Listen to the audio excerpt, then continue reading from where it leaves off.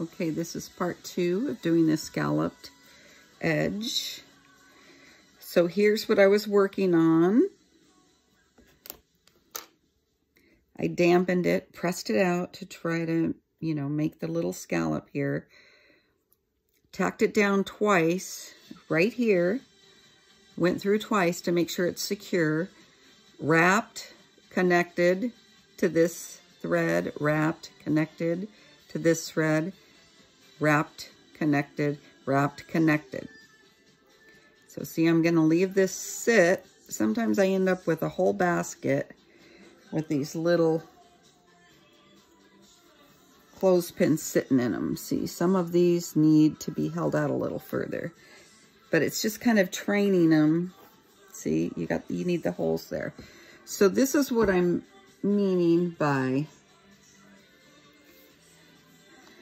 snaking it through. So here's one I did. It's already been waxed, and I have the green down below, and then I have the rust color or cinnamon up above. So let's see if you could see how those are intertwined or snaked through. There's the 2 colors, and that's how I finished off the basket. So here's a good example. I think you could see. See how they're intertwined? Right there. So that's what I'm doing here, but it's going to be purple and green. So wrapped, attached down twice, 4 place. I left 4 openings. That's just my little mathematics, the way I figured it. And then now I'm just going to start wrapping again and creating a large enough wrap that I can bend it and tack it down. So in this case, I attached it 4 times through 4 different threads.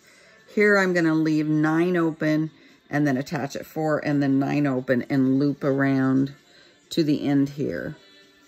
And that's just my little figuring on what would look the way I wanted it to look.